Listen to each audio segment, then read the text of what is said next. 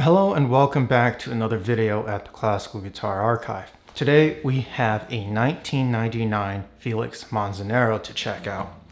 And just like the other videos, we're going to go over the luthier bio, the specs and measurements, and round things off with a playing demo. So let's go ahead and do just that.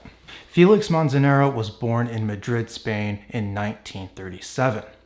At a young age, he learned a few things about guitar building from Modesto Borrero, and he was trained by Manuel Ramirez. Speaking of the Ramirez, at the age of 14, Felix started an apprenticeship in the Ramirez workshop. He started out doing varnish work but ended up as a master craftsman. Guitars made by Felix in the Ramirez workshop are stamped with his initials somewhere inside the body, most likely close to the neck joint. After working at the Ramirez workshop for 12 years, he started building guitars under his own label. In 2010, he retired from guitar building, and sadly, in 2019, he passed away. If you're interested in this guitar, it's currently for sale at Dan Zeff Guitars, just like the 2020 Ken Whistler that we had last week. And because of that, we don't have an owner to talk to, so we'll go straight into the specs and measurements of this instrument. The scale length on this guitar is 650 millimeters. The nut width is 53 millimeters. And the fretboard width at the 12th fret is 61 millimeters. Going over to the body, the upper bout is 27.5 centimeters. The lower bout is 37 centimeters, and the body length is 49 centimeters. Body depth at the tail is 10.5 centimeters.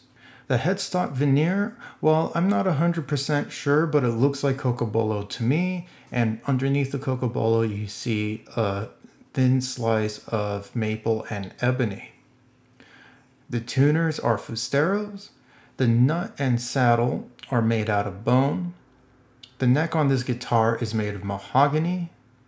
The fretboard is ebony, and the top is spruce. The back and sides are made of Brazilian rosewood, and the bridge is made of ebony. The rosette on this guitar is highly decorated and features a flower pattern. The binding of this instrument is made of rosewood, and the purfling is an alternating pattern of rosewood and maple. The condition of this guitar is used and is in fairly good shape, however there are a few bumps and scrapes on it. There's some slight swirl marks near the rosette on the treble side. There's also a good sizable ding on the upper bout on the bass side, and of course by the bridge, right where the high E string is, you have some string whiplash. Unfortunately, there is no serial number on the label of the guitar, so I took an endoscope with the hope of trying to find one somewhere inside the instrument. However, the only thing I was able to find are a few stamps. One of the stamps was located at the tail of the guitar and another on the inside of the top. Now that we got the measurements out of the way, let's go ahead and get into a playing demo.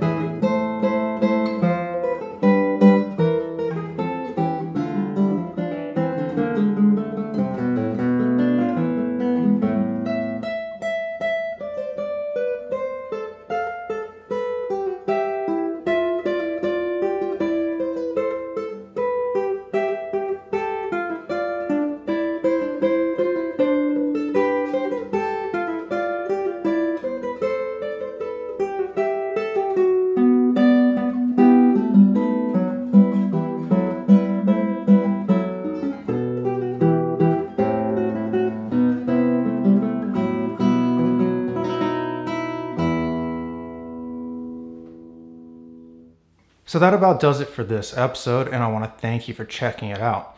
And if you are not already subscribed and you want to stay updated on what guitars that is going to be on the channel, subscribe and check out the Instagram. I normally post pictures of the guitars that are going to be coming out in that week's episode. That's about it. I'll see you guys in the next one. Take care.